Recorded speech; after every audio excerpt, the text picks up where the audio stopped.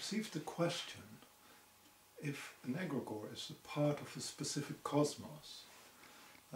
Often people talk about egregores as being part of a certain tradition, a method of self-development.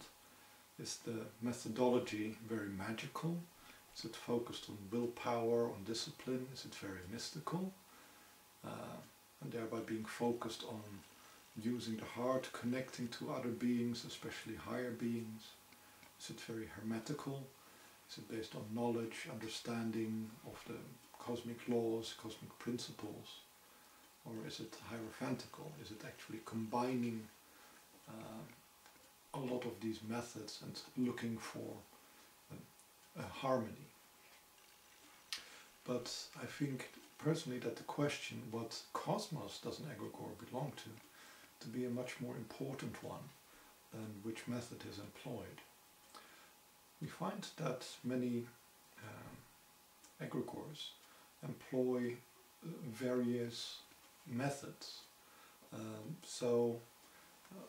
Very few egregores are purely magical or purely mystical or purely hermetic or purely hierophantic.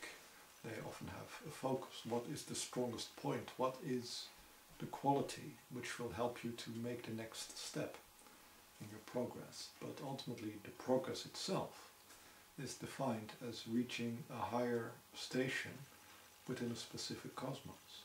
And this can be the divine cosmos, the satanic cosmos, Luciferic cosmos, or Ahrimanic cosmos. And the egregores are very quite strongly separated between these two cosmoses, because it's also a very different type of transformation that you're striving for. So in a way, if you look at, for instance, the Luciferical cosmos, and you have their egregores which are looking for development on a magical level or mystical level or hermetic level, ultimately their results in the changes of consciousness will be very similar. There will be a greater self-awareness, there will be a greater amount of self-control, there will be a greater refinement of perception, a better refinement of consciousness. So regardless of the method which is employed, the results will be ultimately Luciferical results, which will give a higher station in the Luciferical cosmos.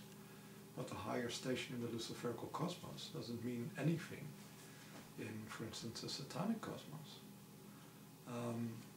In a Satanic cosmos, you're looking for a completely different type of development. It is much more, you could say, creating a distributed awareness of not just being aware of yourself, but being aware of the group you're a part of, and that group being part of a larger meta group, and so on and so forth, and all the different purposes of all the different peoples within these different groups and subgroups. So the awareness change which is happening in every cosmos is completely different. And ultimately what the egregore will achieve is a change of awareness. So you raise your awareness within that cosmos.